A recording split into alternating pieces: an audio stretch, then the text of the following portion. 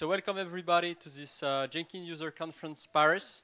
I'm very proud to be here today. That's the second conference we have on that topic. The first one was in San Francisco back in October, I think, last year, so about 6 months ago.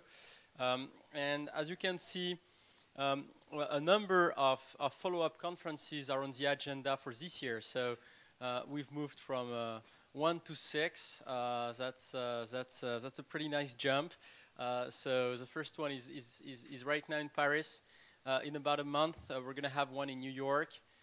Then we're going to have one in Israel in July. So summer in Israel can't be that bad.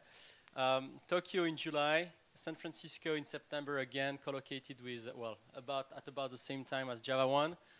And then in Antwerp in November. Any month is good for Antwerp because they have good beers. So it's going to be collocated with Devox, obviously. So if you want to, I just make some advertisement for those conferences. If you have topics you want to talk about, if you know the call for papers is open for those conferences, for most of those. If you want to sponsor, it's also possible. So it's a great way to interact with developers and QA around the globe. I'd like to also thank our sponsor for this conference. We have CloudBees as a platinum sponsor. We have JFrog, a gold sponsor, and Zenica as a silver sponsor.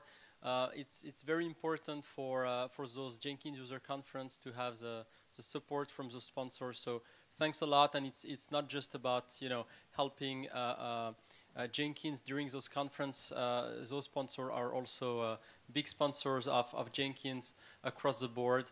They use it on a daily basis. So I'm very proud to have those companies as sponsors of the Jenkins conference. So if we can make a lot of noise, that's even better. So please tweet. We have a special tag called JenkinsConf. So don't forget to put it as part of your tag. You can also follow that tag. I actually just received a tweet now. So it seems to be starting. So please tweet, make noise. That can only help the future Jenkins conference. If you also have some blogs that you're going to write on this conference, make sure to add that tag. We're going to retweet those and generate even more traction. On Jenkins still, there is a newsletter that CloudBees is promoting called Continuous Information. We just had the second release of that newsletter a few weeks back. So if you want to register, that's pretty easy. Just go on the CloudBees website. You should find your way. It contains a lot of information about community activities, new plugins being released, new release of Jenkins Core, and so on. So it's a very good newsletter. Who didn't dream to be a video star, especially in Paris, right? So if you want to be one this week, you can do so. Just sign a form at the entrance. We're looking for people for a short video, very short commentary. It's going to be then on the website, listing all of the people, replying to some easy questions about how you use Jenkins and such.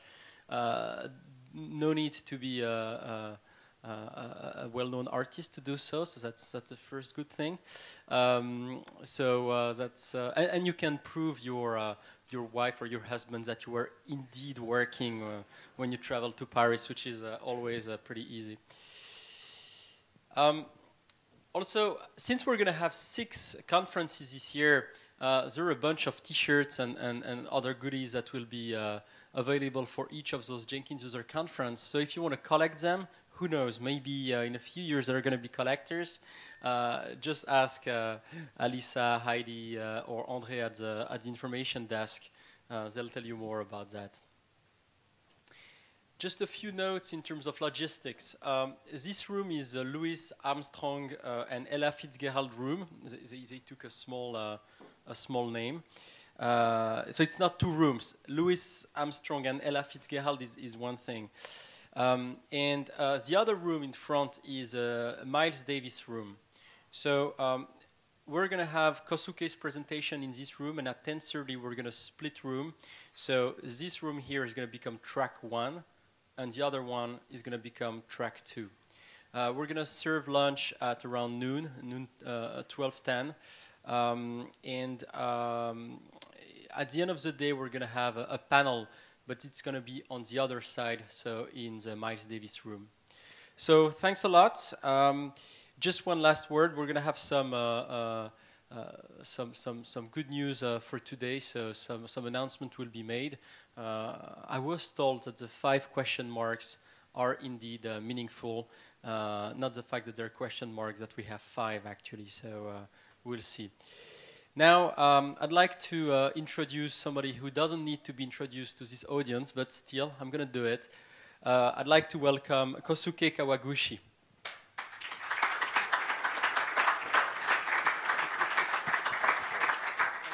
All right. So, yeah.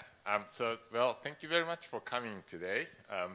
It's always good to see people using it, and I see a number of fellow plugin developers in the audience. Some of them I've never met before. So we had a pleasure of having more than 20 talk submissions for this conference, and it's always difficult to choose the talks that we have to accept.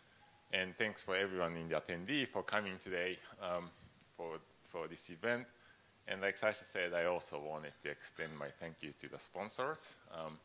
They are big fans of Jenkins, and they help us spread the word. That's a huge. And finally, I also wanted to thank the staff that made this event like this possible. I've been involved in organizing something like this a couple of times. I know how hard it is to provide the spaces and then make sure that everything is in the order. So, thanks to people standing behind there that made this event possible. So thank you very much. So in terms of thanking the attendees, so we were running this referral program where we asked you to invite your friends to this event, and then I believe the lucky winner of the 5 the Angry Birds, it's in here. Yes, to the Nicolas Vaquet. Well, so yeah, why don't you just come up and I can give it to them, right? Sure. Yeah. So yes, I hope. I actually don't know if this is as big as in here as in the US, but I hope. Thank you. For the photo. All right. Oh, thank you.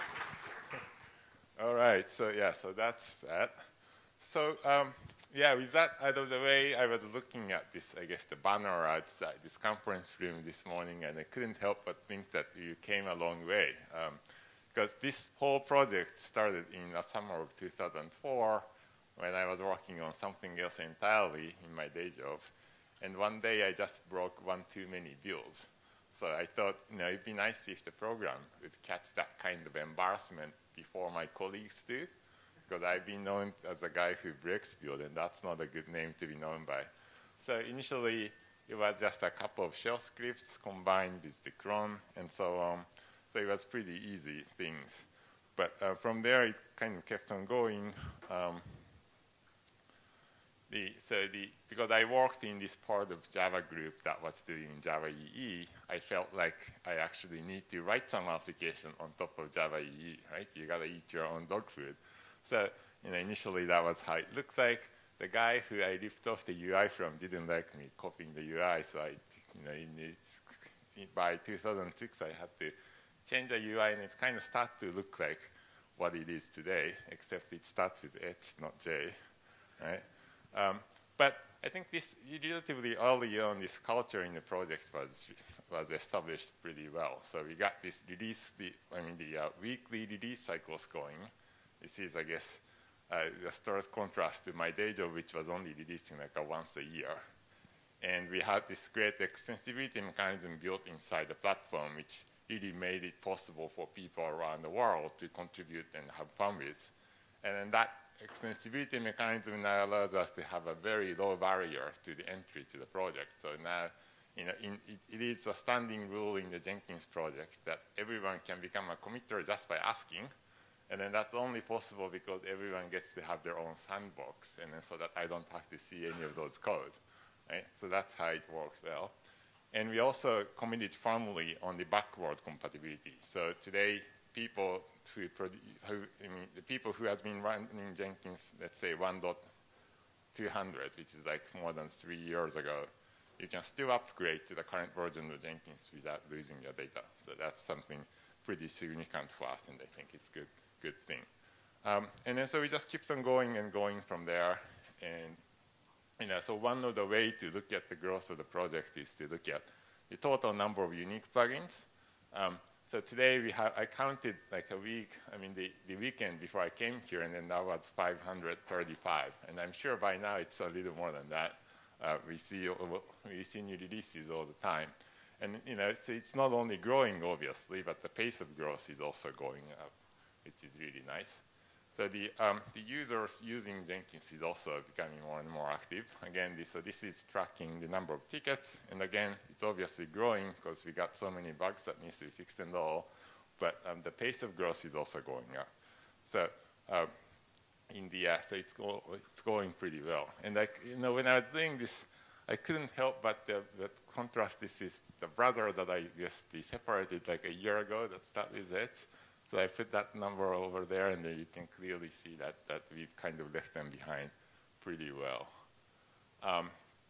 And so those, I guess the ticket activities are kind of indication for the user adoptions. So, I think at one point we said, well, let's try to collect some names that's using Jenkins. And then so these are the companies who raised their hands and said, we are using Jenkins. So I'm very proud of that.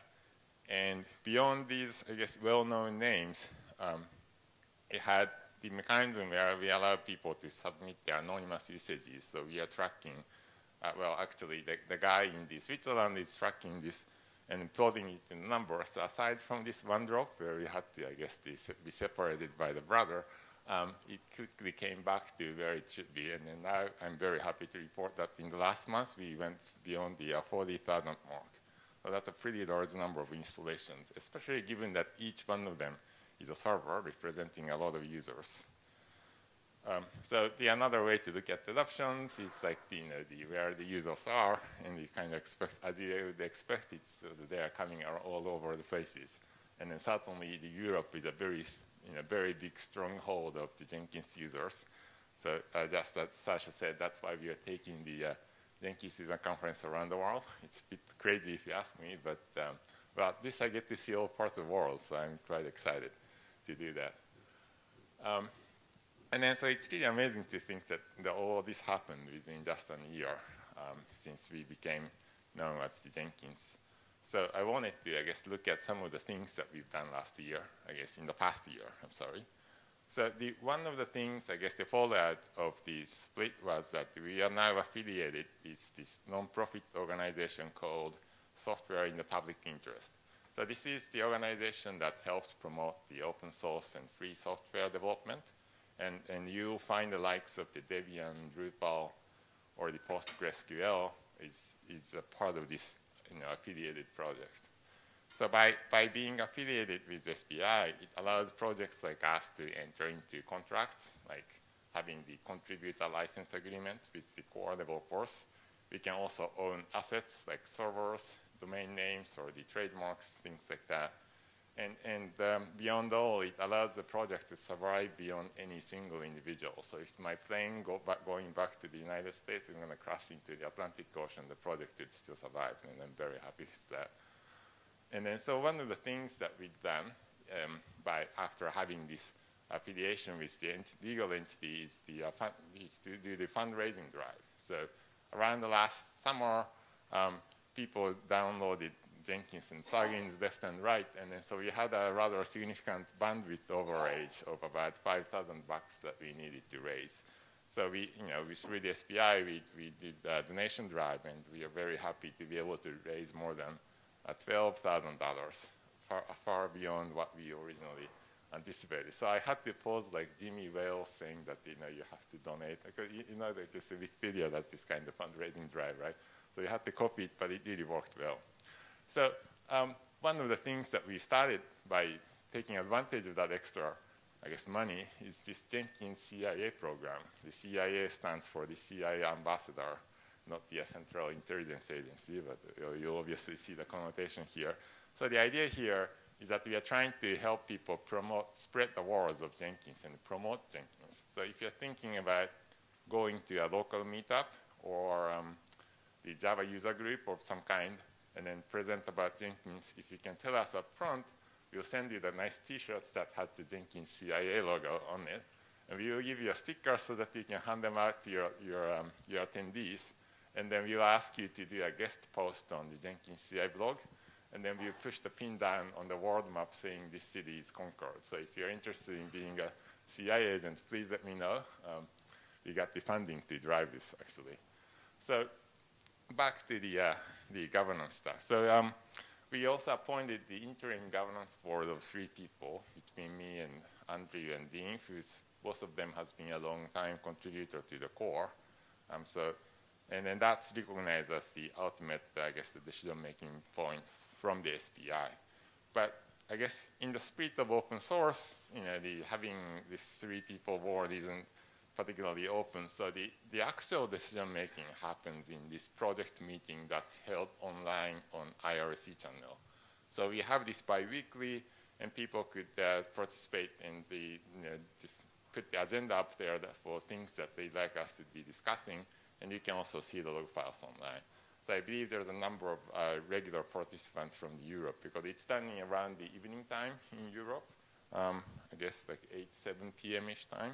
So if you are interested in, I guess, having your beef discussed, please come, and we'll be happy to talk about those things.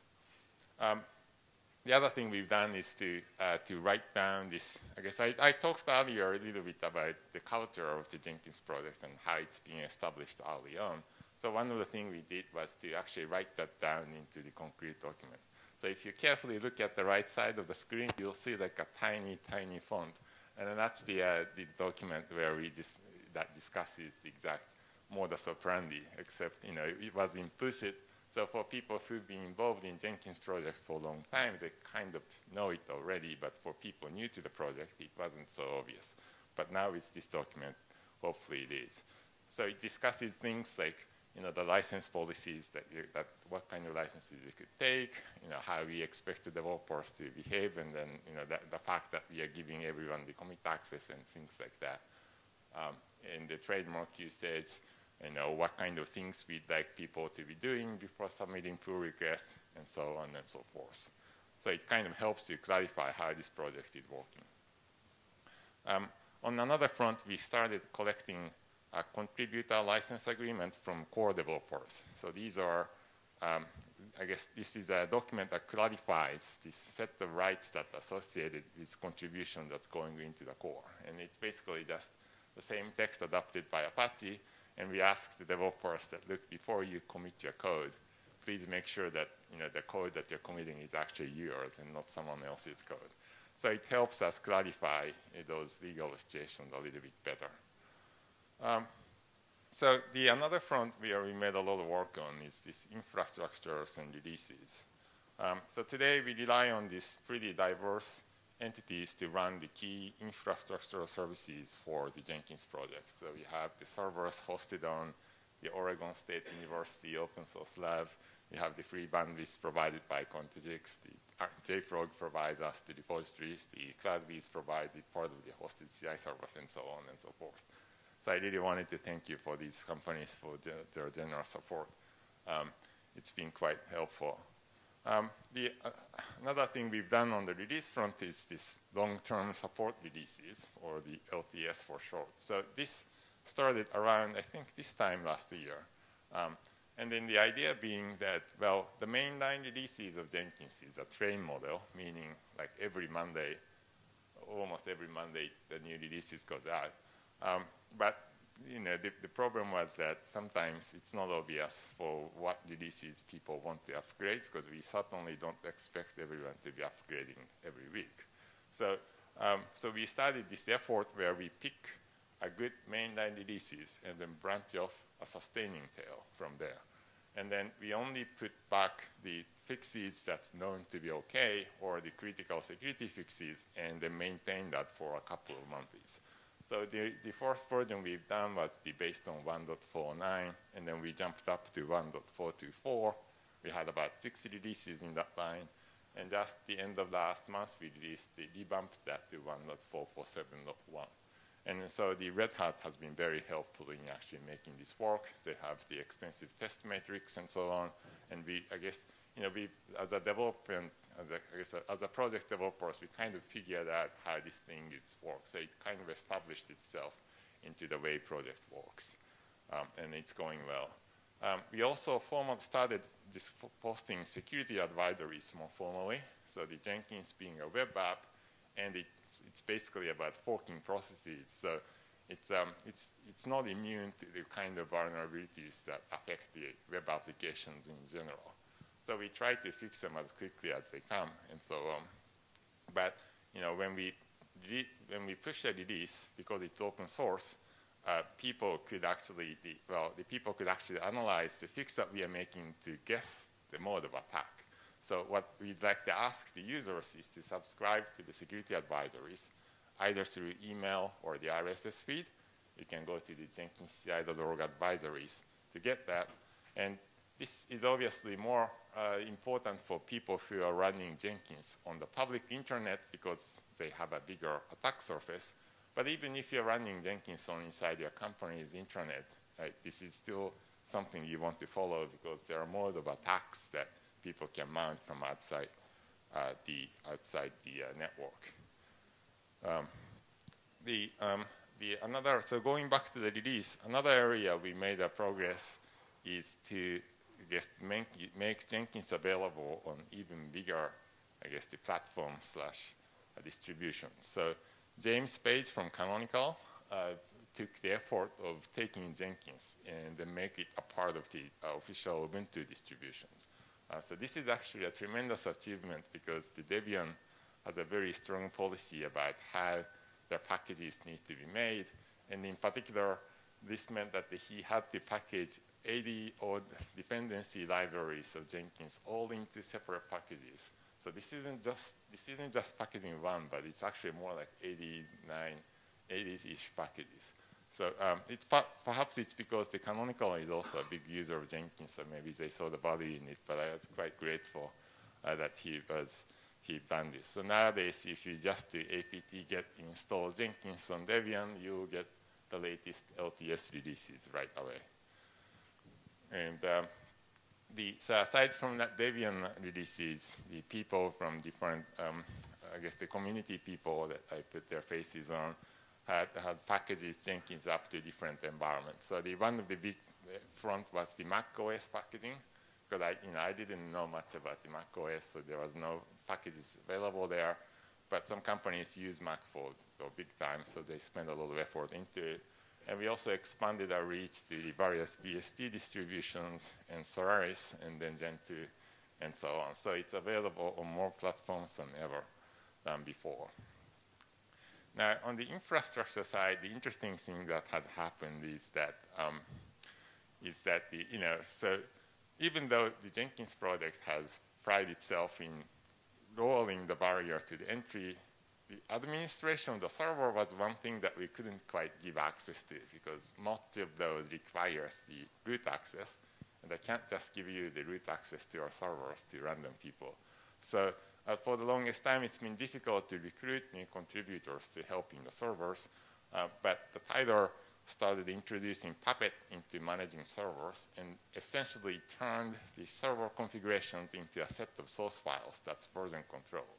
So now people can suggest the changes that we need to make to our infrastructure, like running a new services through by submitting pull requests. So in this way, we kind of, we were able to open up the infrastructure or services to more people, and I really like that. And he also made an improvements in the monitoring space. So we had a number of issues where the disk filling up and then killing the services and so on. So now the whole thing is under Nagios, and it's also hooked up to the PagerDuty. I don't know if you guys use PagerDuty here, but basically what it does is when the server goes down or one of the critical metrics turns red, I or someone gets the pager notification. So I had a number of incidents where I was about to go to sleep, like at 11 p.m., and then I got the paging that says, look, the server is down and I got to work on it. So we had to suffer a little bit, but those things will help you see the services up and running a longer time. And we expanded the number of mirrors to 9 around the world, and we now run our own DNS, and then this is also managed by Puppet, so people can send in the pull request to add new domain name entries and new services. And we also outsourcing some of the hosting work that used to be done by ourselves to the external companies. So we used to run our own Maven repository, but we are now pushing that to Artifactory that's hosted by JFrog. We are running our own CI server, obviously, that, but some of this work is also delegated into the CloudBees hosted Jenkins. So, so these are the kind of things that we've been doing inside the developer, but unfortunately, these aren't necessarily things that immediately visible to the users, right? So I wanted to switch your gear a little bit and talk about things that you'd actually see. Let's see here. I need to see if I could speak and hold the mouse at the same time. So one of the things that the project has spent a lot of effort on recently is to improve the UI, and we got a lot of good feedback, so I wanted to show some of those. Well, actually, before that, so the first thing I wanted to show was actually to be able to install new plugins without restart. So now, I think this was a few months ago that we added the capability for you to install a new version of plugins without restarting the server. So now, you can just check the plugins and install without restart. And then what it does is, you'll see the same upgrade screen, but you don't need to restart the Jenkins to start using this new plugin. So I just installed the XPNC plugin, and then if I go to the configuration page, you'll see that the XPNC is available right there. Yeah, here. So now it makes it a lot easier to try newer plugins. And the other area we made a lot of progress is the UI, like I said. And you can already see some of it here. For example, there's this save button and the apply button that sticks at the bottom of the page, so you don't have to constantly scroll all the way down to be able to click these things. As you know, in a large project, you see a pretty large, thank you. Yeah, and then the other thing is really is the apply button, because you often get into this cycle of, yeah, so you often get into this cycle of, well, tweak the configuration, do the build, and then modify it and repeat and rinse the whole process. So now you don't have to leave the page, and you just be able to apply the change, and then you can keep on building in the next tab. And then speaking of the configuration page, the other thing that we added is that in a large configuration page, you can jump to different sections very easily. And then this breadcrumb also sticks to the top of the page. So again, in a large configuration page, this helps you jump right to the place that you want it to go without scrolling it. Thank you, thank you. Man, this is a tough audience. But yes, so and then I mentioned about this going from the console output to the configuration page, because about half the time when the build fails, let's face it, it's like the configuration problem, right? So when you're looking at the console output and say if you discover that you needed to change some configuration, you could just hover over your mouse and then you could click the configure to jump right to the configuration page. So again, a lot of gimmicks to help you save the number of clicking you have to do. And similar context menu is available in most of the places. Now, okay, so I said most of the places, but because some of these things can come from plugins, and we haven't quite made the whole sweep of the whole thing. So if you notice some places where we aren't taking advantage of these new UI improvements, we'd like you to tell me. So that's, and then we got a few more things that we wanted to do in the UI improvement space. So please expect more to come, and I hope you like some of those changes. Now, aside from what meets the eyes that I could demo, there's more things that's been done behind the scene to enable these things.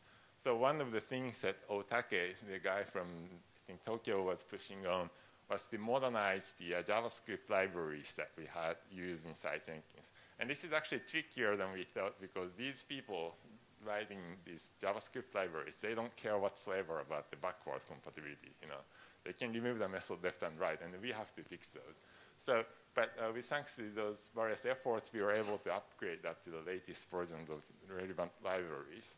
And that in turn allows us to improve the page loading and JavaScript performance, especially noticeable in the configuration page, because that's where we do the most of the JavaScript related things. And then also we made an improvement to the general page loading performance. So now the gzip compression is on for most of the HTML pages. And then this is especially noticeable for large latency networks. So let's say if you're accessing the Jenkins server in the US from Europe, then the packet round trip is costing like hundreds of milliseconds. So you'll see a noticeable improvement order of seconds, especially on large pages like configuration page. We also make sure that the caching is working correctly, especially when things are coming from plugins. So that also helps contribute you to quickly get to the information that you need. And that's just the front-end UI-related things, and there's a lot more things going on in the back-end. Right? So we got the localization now in the 40 languages, including Arabic and Hebrew and what have you. I'm really looking forward to see some Klingon translations. So if you know someone that speaks that language, please let me know. We also have a client-less CLI. So the Jenkins has a CLI interface, but normally it requires a custom Java client. And then we open this up to with a generic SSH client, so you don't really have to have Java on the client side to be able to interface with Jenkins server.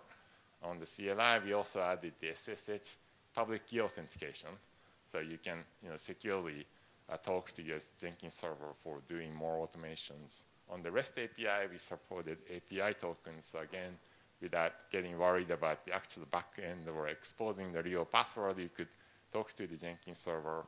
The CLI has more improvements. On another front, this might not be one of the nifty improvements is that we now have a mechanism to do naming convention enforcement to the job. In large organizations, people often have some conventions about the job names, like they have to include their organization prefix and so on. So now you could enforce those things.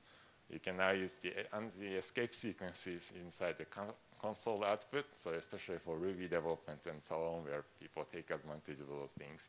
It's really nice. And then the Maven project have been, because long been complained that it's only capable of doing Maven. Now we can add arbitrary build step before and after the execution of the Maven, making it a bit more flexible.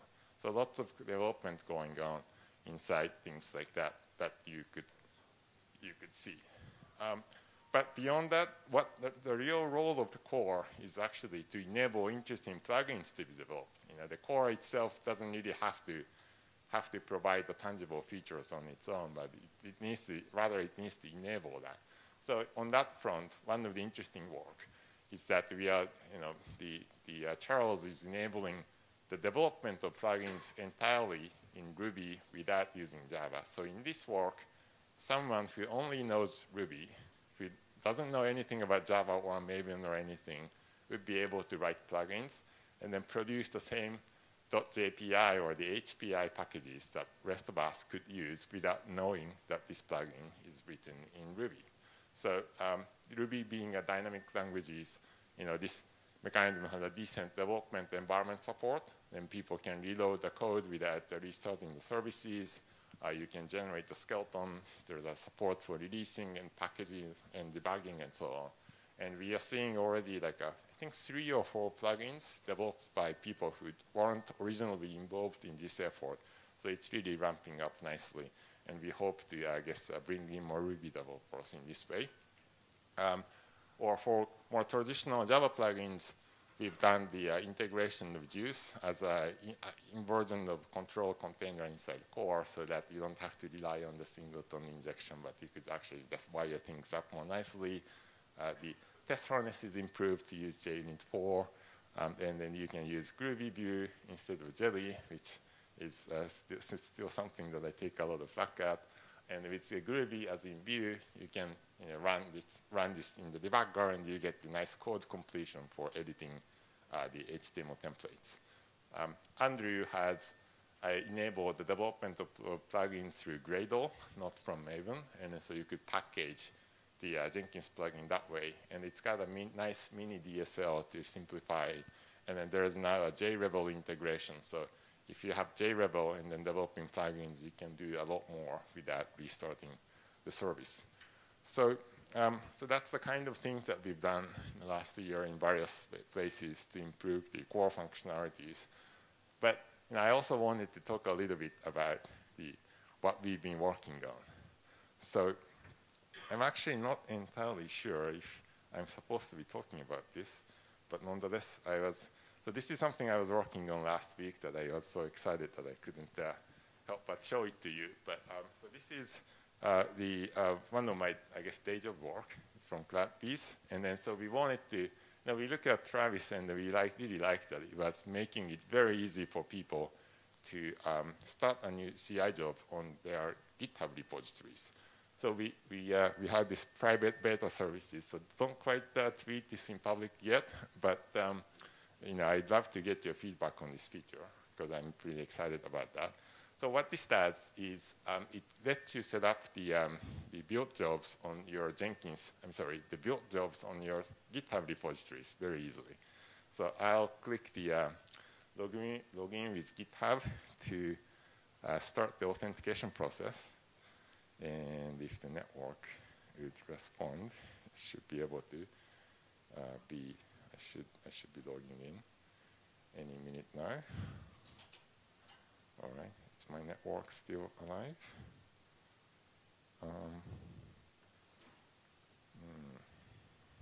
Looks like because you're logged in, it's gone through.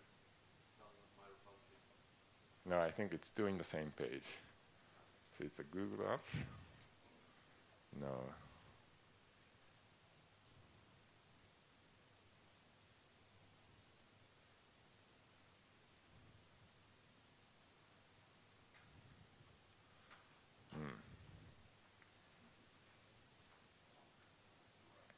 Well, let's see. Yeah, this isn't looking good. What should I do?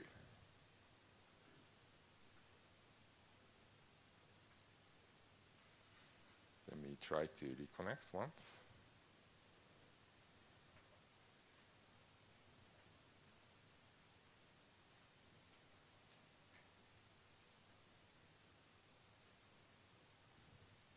Are other people getting on the network all right? Is it just me?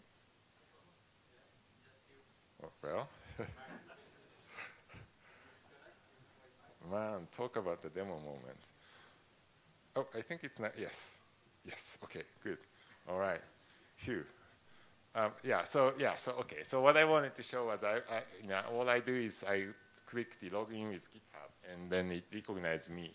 So now what this allows me to do is I can click the create project and instantly set up the CI jobs for my Jenkins, my GitHub repository. So I wanted to, I got this filtering and going on. So let's say I wanted to create a CI job for this AND project, right? So I just click this button and then that gets the job created. And then, so it actually sniffs the content of the repositories and set up the default build. So this one is ANT build, so it automatically picks up the ANT executions. And then you see that the build has already started and completed. It actually doesn't have any substantial work in it, but as you can see, it has built all right. And then so if I have some local changes,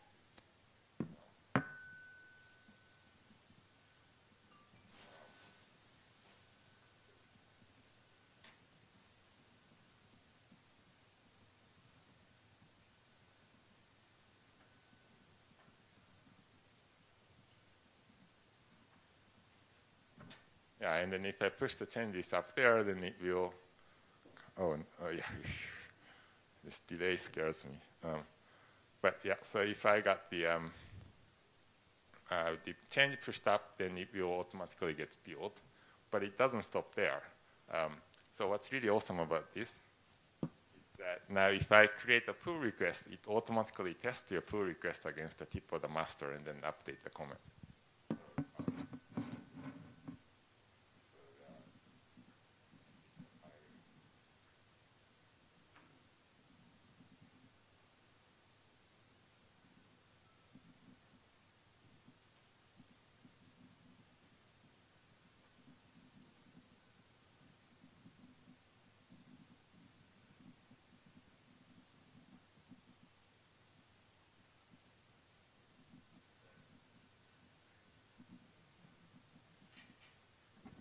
so let's say I'm working on some kick-ass changes, and then what I'm going to do is to push this up into,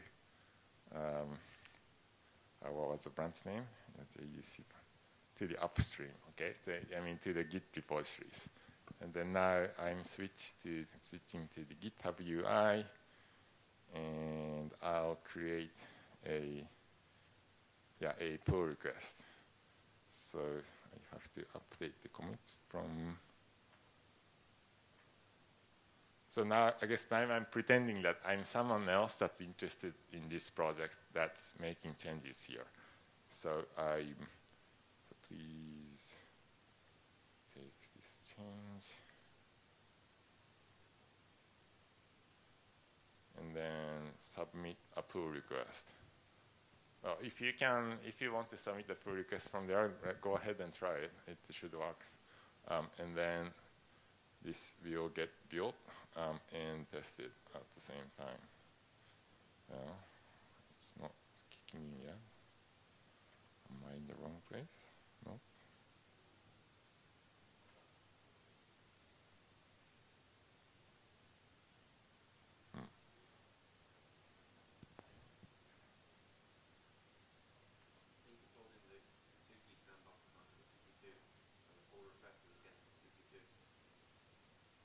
No, I think I'm on the right place, though.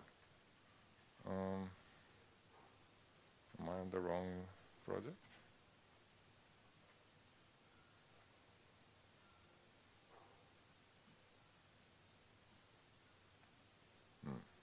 I'm not sure.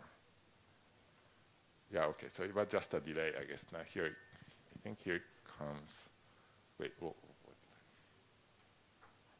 No,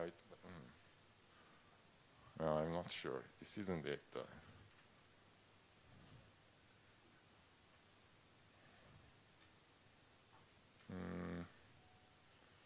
Well, okay. Let me just quickly check a few things. Right. I think it's set up correctly. So maybe I just need to wait a bit more. All right, so I'll come back later on this.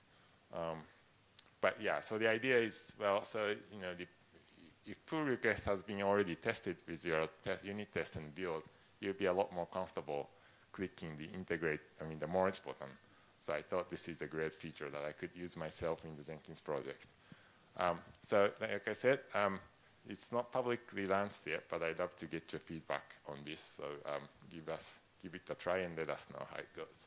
Now, from my other day job front, I've been working on this Jenkins Enterprise by CloudBees. That's going to be due release in May.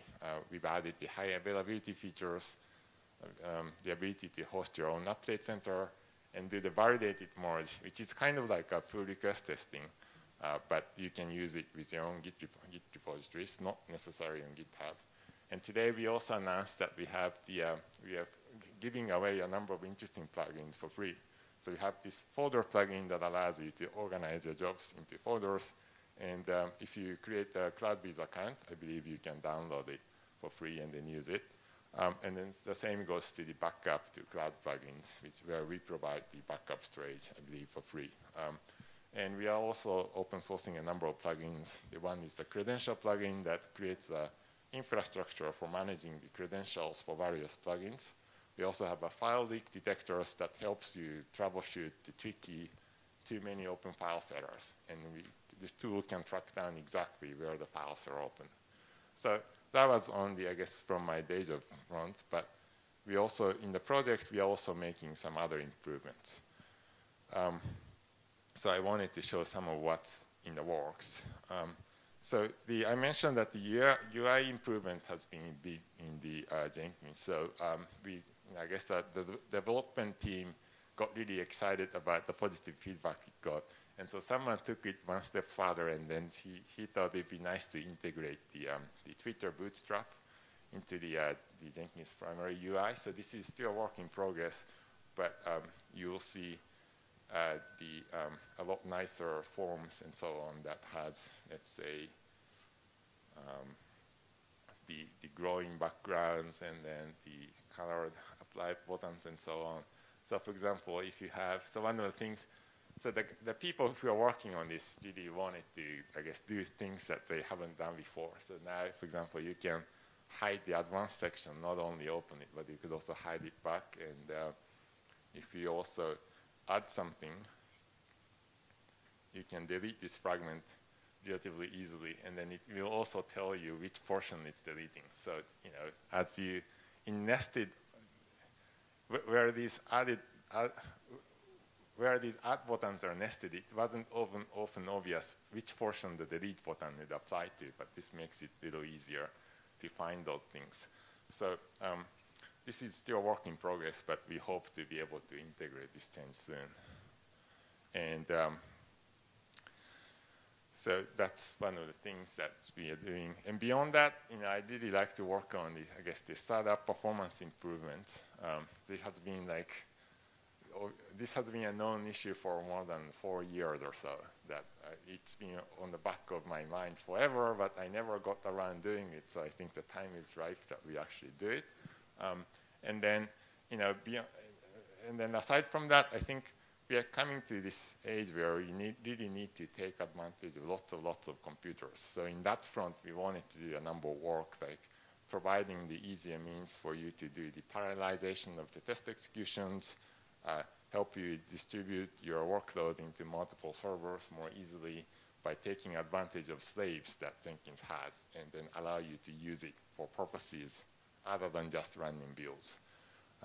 So that's the kind of thing that we are trying to work on.